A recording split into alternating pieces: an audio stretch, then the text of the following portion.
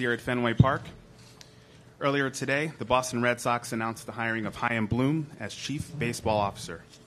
We are so pleased to introduce Chaim today and welcome him to the Red Sox organization.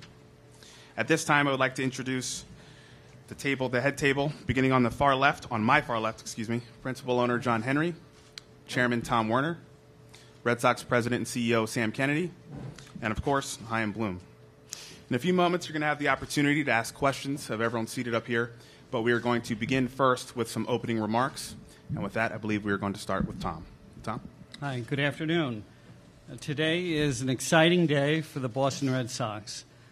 We'd like to start by thanking Stu Sternberg, Matt Silverman, Eric Neander, and the entire Tampa Bay Rays organization for affording us the ability to speak with Chaim.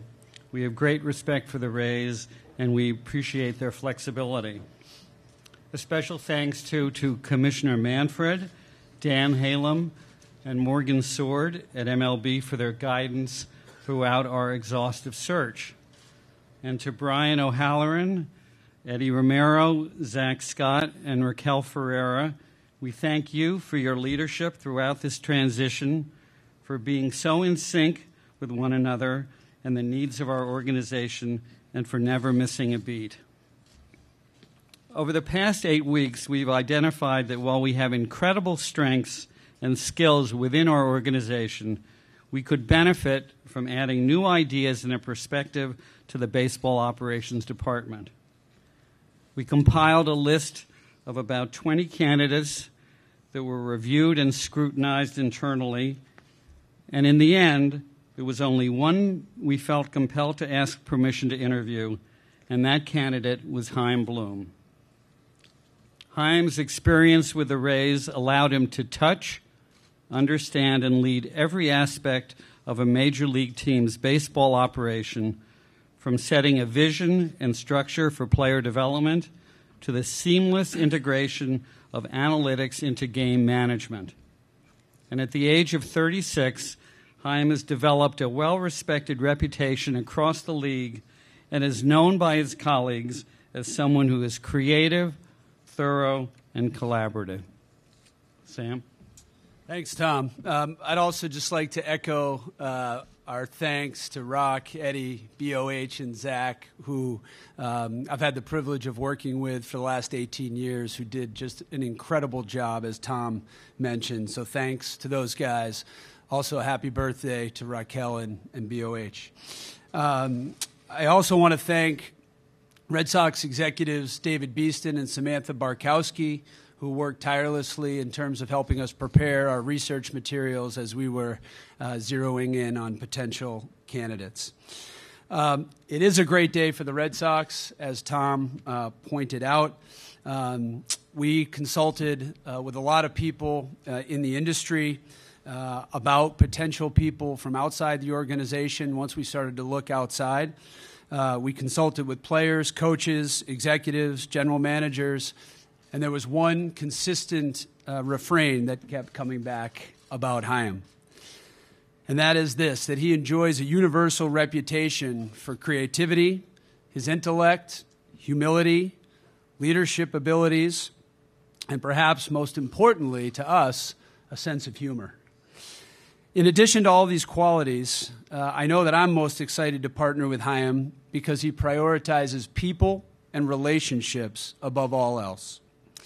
From a baseball perspective, he has demonstrated the ability to take a comprehensive approach to building a successful team at the major league level, and he understands what Red Sox fans want and what Red Sox fans deserve, and that is a sustainable baseball operation throughout the entire organization, which we hope will deliver more and more October baseball at Fenway.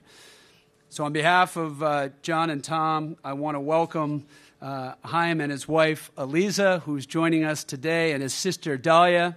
Our strategic advantage in the recruitment process is that they happen to be from Lexington, Massachusetts. So to Aliza and Dahlia and your extended families, welcome to Red Sox Nation.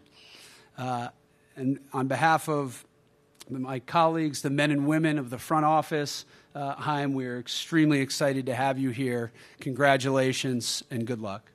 Thank you.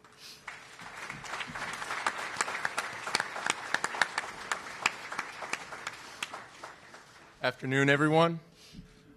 First, I'd like to thank John Henry, Tom Werner, and Sam Kennedy for this wonderful opportunity and for their faith in what our baseball operations department can accomplish together. Thank you also to Raquel Ferreira, Brian O'Halloran, Eddie Romero, and Zach Scott. How capably they steered the ship over the last 2 months is a testament to the strength of our staff as a whole. Before joining the Red Sox, I already regarded them highly, and now I do even more. They are 4 of the most talented executives in the game of baseball, and I'm excited that I get to work with them. Thank you, Alex Cora, for how you have welcomed me to the Red Sox. I have great respect for your talents as a manager, and I'm looking forward to our relationship. I also want to thank Stu Sternberg and his partners and all of my former teammates over the years with the Tampa Bay Rays. For 15 years, they challenged me, supported me, and made me better, and I would not be here without them. I will always be proud of what we did together. Finally, thank you to my family, to my parents and brother, and especially to my wife, Eliza, and our 2 boys. Your support means everything. I love you. Let me say a few words about what we're here to accomplish. To build as strong an organization as possible in all aspects, so that we can have sustained, long-term success and compete for championships year in and year out. All successful organizations in this game are committed to a strong foundation. That means not only the depth of our 40-man roster or our minor league system, but the processes, programs, and people that we have in every aspect of baseball operations. The game is changing faster than ever before, and a mindset of constant improvement, of innovating, of learning and asking questions will allow us to be leaders in every area that can impact the success of our on-field product. The backbone of our department will always be our people, our staff and players. How we collaborate, how openly and honestly we communicate will determine how much we can accomplish. Having competed against them for 15 years, I know how strong this baseball operations staff is. I think the world of them and look forward to building relationships throughout the department. We will have each other's backs, and what we do, we will do together. We have one other personnel announcement to make today, and that is the promotion of Brian O'Halloran to general manager.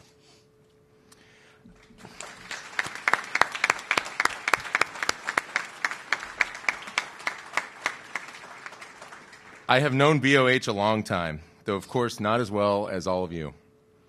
As an adversary, I always respected how he handled himself. He is smart, thorough, calm, and capable. But if you think the people in this room are biased, go find out what his counterparts think of him. He is, without question, among the most respected and trustworthy executives in the game today. Our conversations over the last week have only bolstered my already high opinion of him. He leads selflessly and without ego, and the good of the Red Sox is his highest priority. In that regard and so many others, he is a model for everyone here. That I can now work closely with him is a privilege. I'm excited for our partnership. Congratulations, BOH.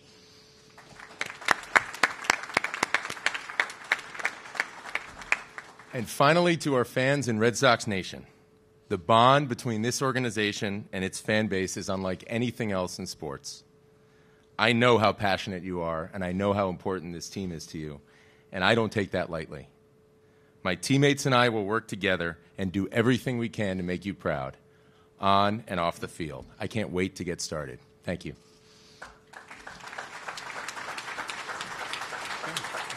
Okay, thank you, Tom, Sam, and Chaim. At this point, we can proceed with questions.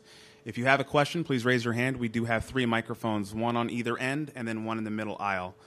And please state your name and affiliation before asking your question. And I believe we can start right in the middle here, in the back. Yeah. Thanks. I am John Miller, WBZ Radio. What's some of your priorities on remodeling this team? And what's your thoughts on Martinez and Betts? You know, just having gotten here, there's obviously I come in with some information, having competed against this team for a long time. There's a lot I don't know, And there's a lot that I'm still learning, and I'm eager to get together with our group a little bit more and to learn a lot about what I don't know coming in. I would say generally, our top priority is going to be that sustainability and competitiveness over the long term. And that could take many forms, but that's really going to be the top priority as we think about moves. With respect to those two guys, again, I'm just coming in here, and there's a lot that I don't know. And looking forward to building relationships with them and learning a little bit more about them from everybody here. Okay, on the right here. Hi, Steve Buckley from The Athletic. Welcome to Boston. Thank you. You mentioned Red Sox Nation and fans and expectations and so forth. So can you speak to that and return to the Mookie Betts question? That's obviously something Red Sox fans are going to want to know a lot about. So my question to you is, did that come up during the interview process? Well, to the first part of that, to the expectations, I know how high the expectations are here. That's not just Red Sox Nation. That's our ownership as well. And my expectations are high, and I know the expectations of the baseball operations staff are high. That's a good thing. We should have high expectations. That's just going to drive us further to meet them. If watching baseball today and seeing how high the bar is to win championships wasn't already enough of a motivator, then those expectations should just drive that higher. With respect to Mookie, without getting into too much detail, there was a wide variety of things that we discussed during the interview process. Again, I'm still trying to learn, and there's a lot of things I don't know about, potential options for the direction of the roster. So it'd be premature of me to say anything other than that we're going to look thoroughly, at all of our options. Just one follow-up. Was Mookie included in the wide variety of things that came up during the interview process? We did discuss them a little, yeah. Okay, moving right on the right corner here. You had a coach in the dugout this year with the Rays, Jonathan Ehrlichman, who had not played baseball since he was in T-ball at the age of 5. How did that work out, and can you see yourself ever doing that here at a place with the tradition the Red Sox have? Well, he was on the coaching staff. He wasn't one of our coaches in the dugout, but it was great. I commend Kevin Cash for wanting to do that and being open to that. But I think every situation is unique. I don't think it would be fair for me to say, we did this with the Rays, therefore we must do it with the Red Sox. I think, the thing that we tried to do there was to bring the right solution and the right answer to every situation. And, that's the approach that I'm coming in here with. Okay, right down here, second row.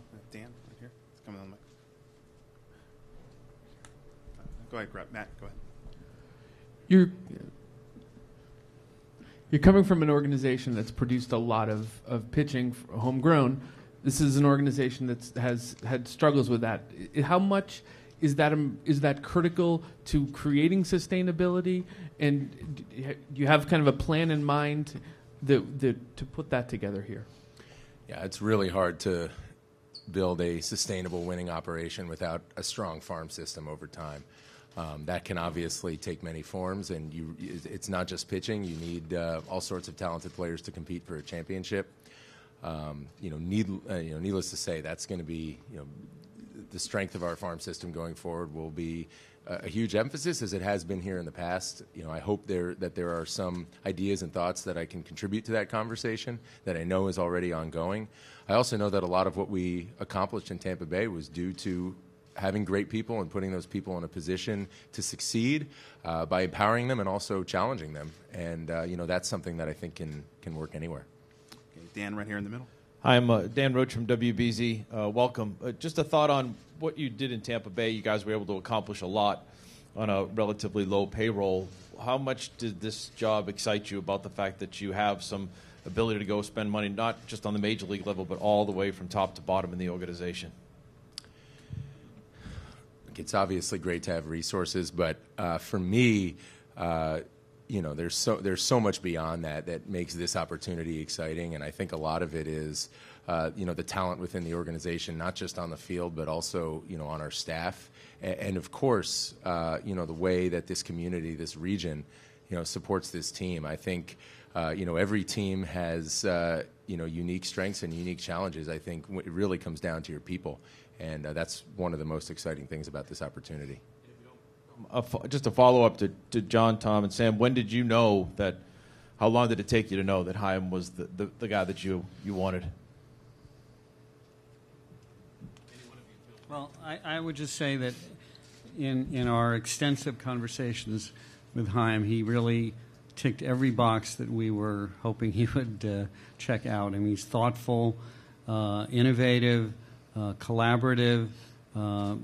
Every person we talked to within other teams in baseball had just the highest regard for Chaim, and so we were so pleased that our in-person interviews matched our expectations. Okay, on the left and back here. Hey, I'm Tom Lydon from Boston 25 News. Welcome, first of all. Thank you. When you look at the relatively abrupt ends of the tenure of Theo, of Ben, and most recently of Dave, what types of questions does that make you ask from your end on the interview cycle, and what sort of answers did you get? Because we're all thinking, why are these tenures come to such an abrupt end? Yeah, I understand the question, but for me, a lot of this, it's all about looking forward and looking at what we have in front of us. And I would say that the gentlemen up here with me, throughout the process were aligned, and they were also very open about whatever questions I might have had. And the best thing about this was knowing that we all shared the same vision for how to go forward and for the attributes that we need to go forward and win sustainably here. Okay, back in the middle there. Chaim. Hi. It's Alex Beer with the Boston Globe. Just curious about your vision of what you see as kind of the best way to structure a front office, and how having Brian as a general manager fits into that model of, I presume you've used the word collaboration a number of times so far, into that structure. Yeah, I don't necessarily think that there's one best way that will fit every organization. I think what's really important, especially in an organization with such talented people in the front office as this one, to come in and make sure you've got your arms around the situation as it is. One thing that did stand out, and obviously I've had experience with collaborative leadership with the Rays, was how productive that would be. But it really was not a question of imposing a model on the group as much as trying, with that, to put us in the best position to succeed. I think, like I said, I'm just getting to know them a little better, but I think the group here is wonderful, and however we look at that going forward, it's going to be with the mindset of putting everybody in position to have the maximum positive impact on the organization. Okay, Sean, right here in the middle. I'm Sean McAdam, Boston Sports Journal. As you know, it's a goal, though not a mandate, to reduce payroll here. How daunting a prospect is that when you look at payroll obligations and the need to cut 15% or so to try to reach that goal? And how much did you discuss with ownership during the interview process how you might achieve that? Well, fortunately, I don't think that, I think everybody agreed to get into too many specifics without, again, really knowing what all the options are to try to, achieve our objectives. I think it probably would not have been very worthwhile without having the full picture. That full picture, I think, is something that as we get it, we'll be able to figure out the best way to go out and achieve those objectives. But as with anything, I think our job is to try to create as many options as we can to accomplish our goals. Okay, Jen on the left in the middle. Jen McCaffrey, The Athletic. Sam, I guess this is probably the best question for you. Just in terms of, you guys mentioned compiling 20 candidates and interviewing only one in Chaim. What was that process like? And obviously it was very quiet over the past couple months. Of how long did this take, and when I guess did you decide to interview Chaim and go from there? Yeah. So the process, I think everyone remembers when we made the decision to part ways with Dave. We immediately installed Rock and Eddie and BOH and Zach, who, again, did just a tremendous job. That gave us an opportunity to get a jump start on the off season and position us for 2020. And over 4 to 6 week period, led by John and Tom, we had the opportunity to evaluate the department critically, to sort of identify strengths, areas for improvement. And we came to the conclusion that we may benefit, the Red Sox may benefit from adding external voice or resource. And so it was a bit of a high risk, high reward strategy in that the rules of Major League Baseball are such that you're required to get permission to speak to other clubs. And so instead of just casting a wide net and going out and asking permission on 8 to 10 people, we really took the time, all of us did, to read, do research, examine what the options might be, identify a candidate who has a wife from the area. And all of those roads, from conversations with people throughout the game, led the three of us to believe that Chaim would be the absolute ideal choice to come in and partner with the front office and be an incredible teammate with Eddie and Raquel and BOH and Zach. So we identified him. John Henry called Stu Sternberg, asked for permission a week ago Friday, and the process began from there. Okay, we go to Tom in the middle left here. I'm Tom Karen Nesson. Probably more than at any point in the history of this game, front offices and managers, coaches, on-field staff have to collaborate, have to work together. You've had conversations with Alex, I'm sure. Can you talk about the early forming of that relationship and what you expect to get out of it going forward? We've only had a few conversations so far, but they've been great. Obviously over the last couple of years, I've seen a lot of Alex's work firsthand. Have a ton of respect for him. Some of the folks that I worked with in Tampa Bay on the coaching staff there, played with Alex, know him very well. So he came highly recommended as it is. And to me, this isn't something you can, snap your fingers and just have. It's not something you can fake. You build a relationship through honest engagement. And, so far that's what we've had, and I know we're going to have a lot more of it. Quick follow-up on that. Just, do you come into this with sort of what that relationship needs to be between the front office and the manager, or is that something you expect to grow a little more organically based on who you are, who he is, and what's here? The latter. I think it'll grow organically. I think as long as everybody's coming to this with a collaborative mindset, as long as everybody's coming to this recognizing that none of us has all the answers, we're going to be best if we can challenge each other, learn from each other, keep questioning what we think we know, and continue searching for knowledge and searching for answers. If we all take that mindset, which I'm confident we all will, then we're going to be all right. Okay, straight back in the middle. Thanks very much, Chaim. Craig Limald from WGBH. You've been in baseball for a long time, and yet at the same time you are coming to this position at a relatively young age, right? So I was just wondering about your own reflections on that, as well as perhaps your thoughts about any comparisons with earlier young front office people in this clubhouse. Yeah, I was waiting for that one. I have been very fortunate with my experiences in baseball. I was able to get a foothold in this game at a very young age, and so I've been able to compile a good experience here. I appreciate the compliment that you still considered me to be at a relatively young age. There are increasing number of days where it doesn't feel like that. One of the great things about my upbringing in this game, aside from, as was alluded to, that I've been fortunate enough to be around just about every aspect of baseball operations, is that I've also been able to learn from a lot of different people of different backgrounds, different ages, different people from all, walks of this game who have been mentors to me.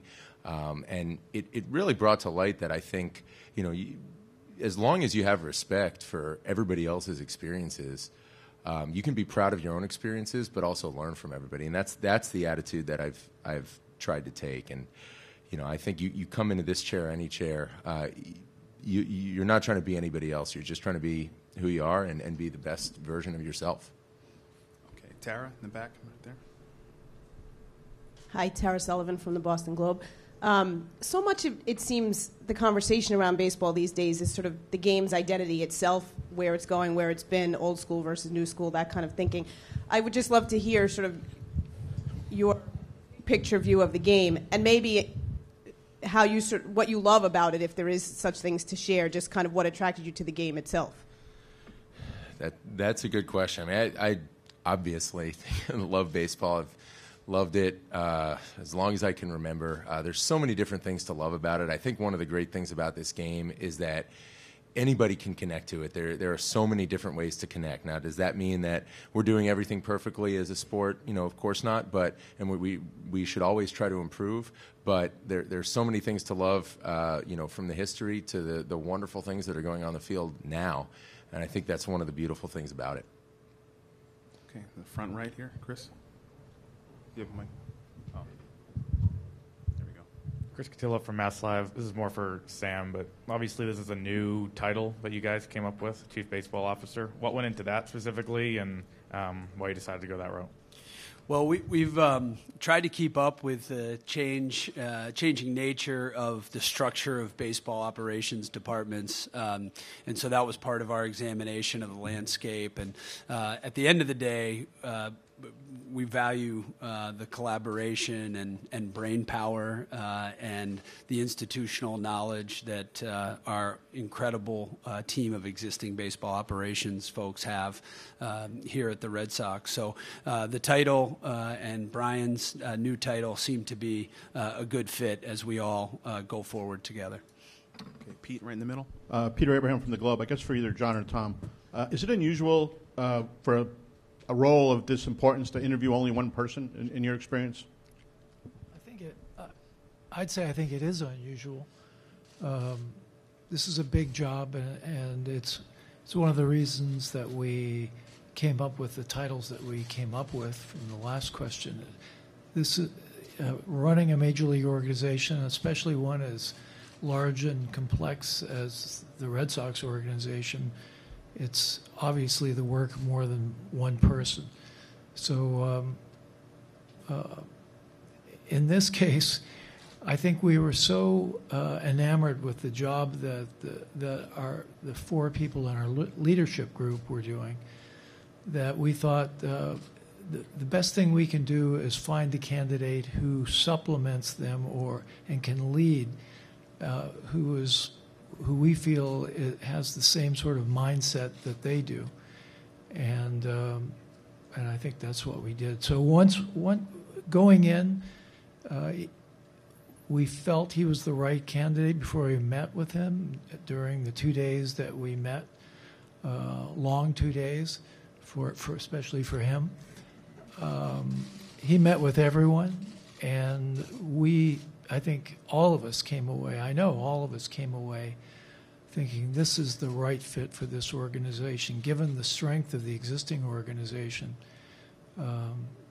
Chaim was the right man for the job. A lot of times when somebody comes in to run baseball operations for a team, it's because the team has failed, and there's a lot of changes that need to be made. You're coming in, there's a manager that they've said they want to keep, they have 4 executives that they've said they want to keep. How much of a challenge does that present to you that it's different than it normally would be? You need to kind of get to know them as opposed to somebody coming in and kind of cleaning the slate. Yeah, I think it's an asset. We're talking about some really wonderful and capable people here. I think, they're all tremendous assets. I think that's going to, make this job, a whole heck of a lot more pleasurable, and it's really going to enable us to accomplish a lot together. Okay, Chad, right here in the middle. Hi, I'm Chad Jennings from The Athletic. Before you came in, this organization made some significant moves, like coaching and things. I wonder what you've thought of those changes and the direction the team was already heading, and maybe along a similar line, you're joining a baseball operations department that has a lot of people who have been here for a very long time. I wonder, how do you go about sort of putting yourself into that group, and do you expect to make any changes within that? Yeah, and as I've said, I have a lot of respect for these folks and really admired the way that they went about it during that time, understanding that it is a little bit of a difficult time to be able to make some moves. And, the off season it's finite, and a lot of things can get crammed into a short period of time if you don't get out in front of it. The fact that they were able to do that it was really impressive to me. Obviously, there's a lot about what went into those moves, why they were done, that I don't yet know. I'm looking forward to asking a lot of questions. I think my my approach is just going to be to come in here and learn why. I think I'm going to learn from them just as much as I hope they'll learn from me, and that we'll figure out together how we can improve. Okay, Matt in the middle to the right there. John, there's been a lot of talk about sustainability. How important is it that this is a longer relationship, that this works out for a period of time to have some sustainability inside your front office as well? I think we've had tremendous sustainability. Are you talking about the turnover? Yeah. I've been an owner for 21 years, and in that time I've had 3 and now 4 general managers. So I really don't agree with the narrative that we have an issue there. We have made changes when we thought they were appropriate. We've been successful over a long period of time, but what we would like to see, and you always want to see in an organization, is stability. And I think in general we've had that. Yes, we made a change because we, as a group, this ownership group and some below the ownership group, came to a decision we needed to make a change, and we did. Okay, Tom in the front right here. I'm Tom Keegan of the Boston Herald. You have a reputation for being more transparent than many in baseball, so thank you for that and keep it up. But I think many in baseball are all but writing out the manager's lineup card, but are afraid to admit it. They must think there's something wrong with that. Do you think there's anything wrong with handing with the manager the lineup? And if you do that, will you be forthcoming about it? If we did that, we'd be forthcoming about it, but I don't anticipate doing that because that, to me, is not collaborative. I think, a lot of really good organizations, including the one that I just came from, I think there is a lot of conversation and collaboration, but nothing is handed down. Things are talked through, ideas are bounced off, and it's all with the goal of getting better. Okay, Julian right in the middle. With the talk of Julian McWays in Boston Globe, with the talk of sort of the sustainability and kind of trying to remain competitive, with all the questions with the roster and all the movement, how do you stay competitive within this market where the fan base demands, excellence? Yeah, that's obviously, as I've said, and there's a lot coming in here about both the landscape within and also what our options are going to be, this coming off season that I don't know. And as far as this coming off season, there's a lot that we as a group don't know before we see what paths we might be able to take. I think a lot of our responsibility as a group is going to be to be creative and to figure out how many different potential paths we can construct to accomplish all of our goals. The more options you have, the better choices you're able to make, and that's a lot of our jobs. Okay, Johnny in the back middle. Yes, John, Tom, what's the conditions now of sale of Valdi and Price? That, I think, also falls in the category of, I just got here and I'm not fully briefed. So, I know with all those guys, when there's updates, we'll give them to you, but I'm waiting for them too. I just got here. Okay, Alex in the back middle. Sam, Tom, and John, I'm interested, a process where you're searching for leadership outside of the organization represents a chance to gain some perspective on your own organization. What did you learn about where the Red Sox are and any, particularly any areas that you wanted to address as you were going through the search process? Well, it was a great opportunity to spend an inordinate amount of time with the baseball operations group. John, Tom, and I have been together for 18 years, but we often don't go through transition periods like this. So it was an opportunity to really listen and hear from people that had been here for a long time. I mean, between Rock and Eddie, BOH, and Zach, 5-6 decades worth of experience working for the Red Sox. So the honesty, the transparency, the candor was striking about where our sort of self-assessment was, where there were some areas for improvement, and the idea that we could have the humility to say that we wanted to bring in some ideas from another organization that we respect, even if it was within our own division, I think was impressive, and will be well served by bringing in some new ideas. But let me be very clear.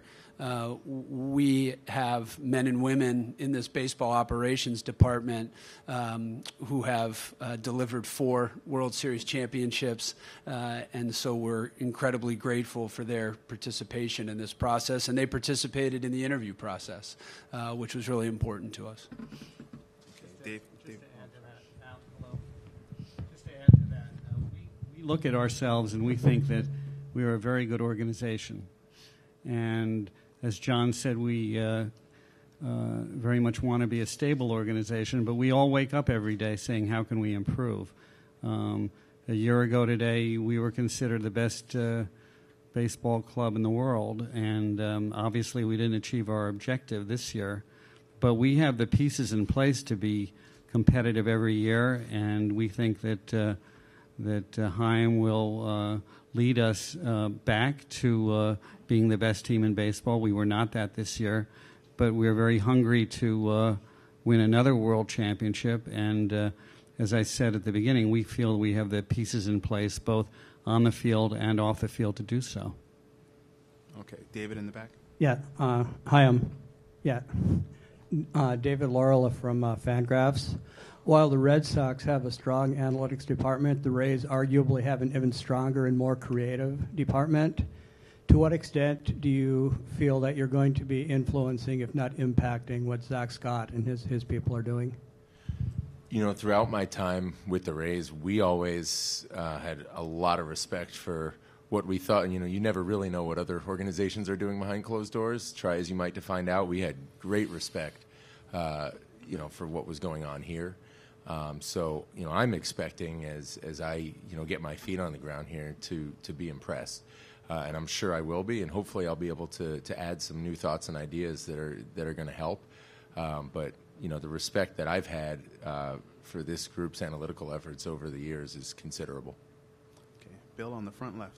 Bill Burt from the Eagle Tribune. I have a question for John, but a quick one for Chaim. Have you ever had a press conference like this in Tampa? Have I personally? No. This is more people than we've usually had in attendance, to say the least. Not for the game.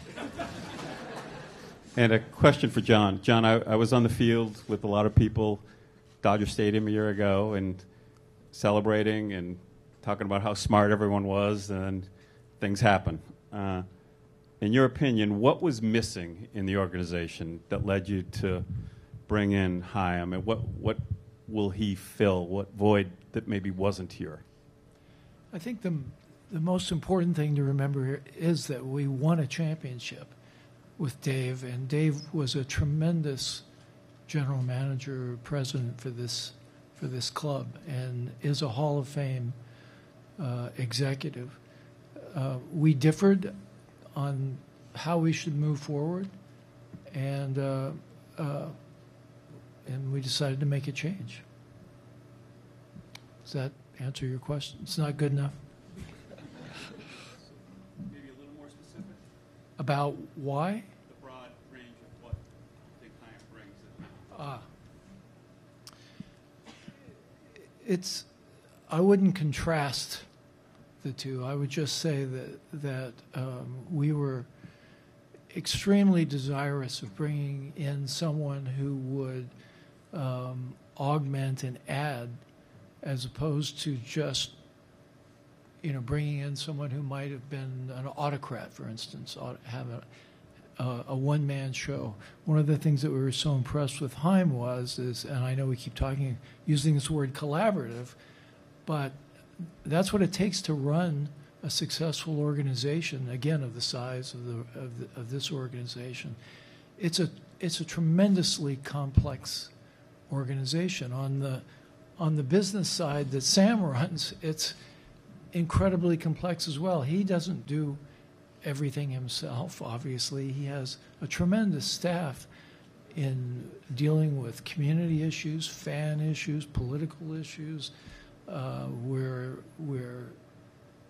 if you look at the field today, this is a major operation.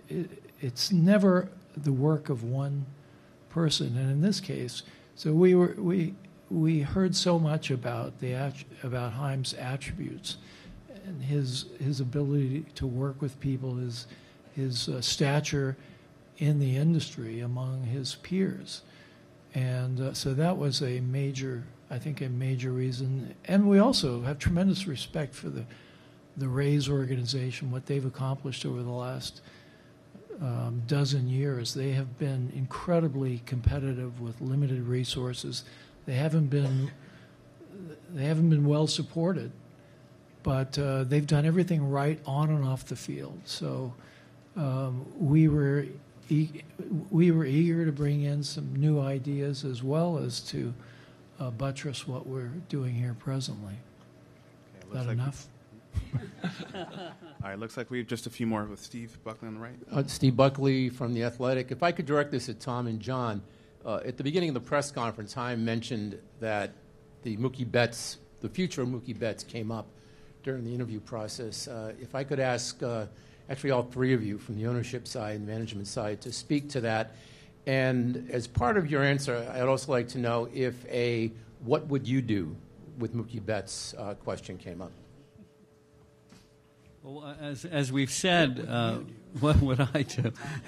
As we've said, we think he's one of the great players in baseball, and we would, in a perfect world, like to figure out a way for him to continue to be a player for us for his career. But he had the right to test free agency. We've had conversations with him in the past, and Chaim and his group will lead conversations going forward.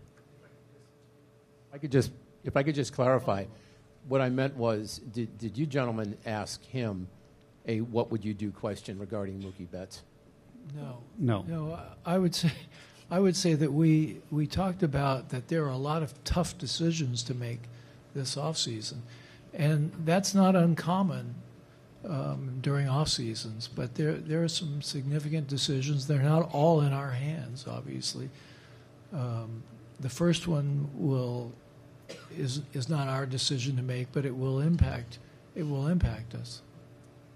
Okay, Sean, right in the middle. But it was more of a general discussion of how we talked about Mookie, JD, other issues, but it was not we didn't focus on what should we do, because you're going to be looking at a number of factors, including where Mookie wants to play for the long term. Sean. For Sam, Tom, and John, as John just noted, collaborative seems to be the word that comes up more than any other today in terms of your what you were looking for. For any of you, do you think you got away from that in recent years? I'll start. Yeah, we can always improve in terms of collaboration, communication, preparation, work ethic. One of the things that Chaim and I talked a lot about was we need to be vulnerable and think about ways each and every day where we can improve. We've had a lot of success here since 2002. We're proud of that success, but we know that if we rest for 1 minute, we can be passed by our competitors. So we need to consistently improve, get better, take the best ideas from other organizations, incorporate them into our own systems and processes, and that's what we plan to do. And that is something that Chaim spent a lot of time talking about in the interview process, and it was one of the things that really caused us to gravitate towards him. Okay, looks like we have one last. Oh, go ahead, Sean, please. Chaim, you have interviewed for a number of similar positions in recent years, a couple last offseason. How different was this process from the other handful of jobs that you had sought in the past? Well, coming in here, obviously all your past experiences inform you, but I was really solely focused on the Boston Red Sox and whether this was a good fit for everybody. The one thing I said it before, I was really, really pleased and, hopefully, reciprocated it well, just how open and honest and free-flowing the conversation was.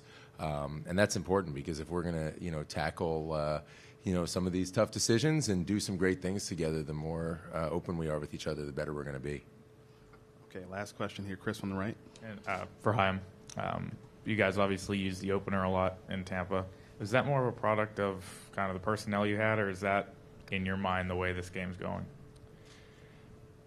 We said it, with the Rays, and I and a number of other people, are on record about that it was always about just trying to figure out how you could take the strengths of the players that were on your roster and go win as many baseball games as you could.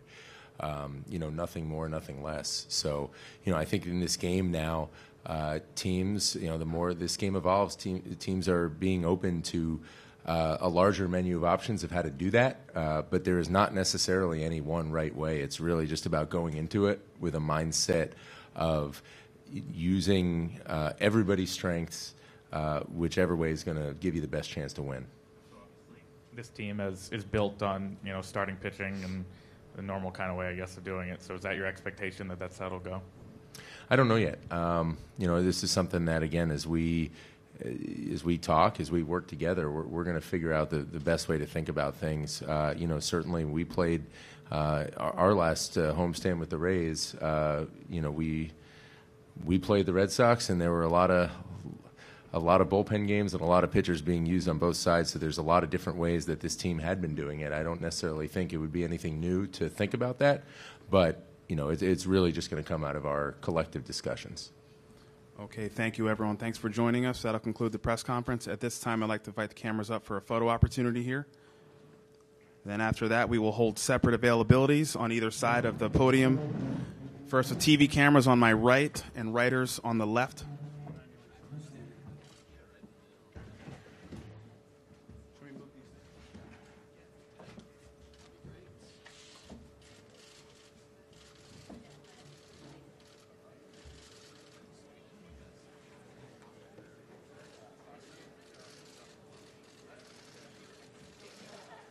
Guys good? Okay. Thanks, guys. Thanks, everyone.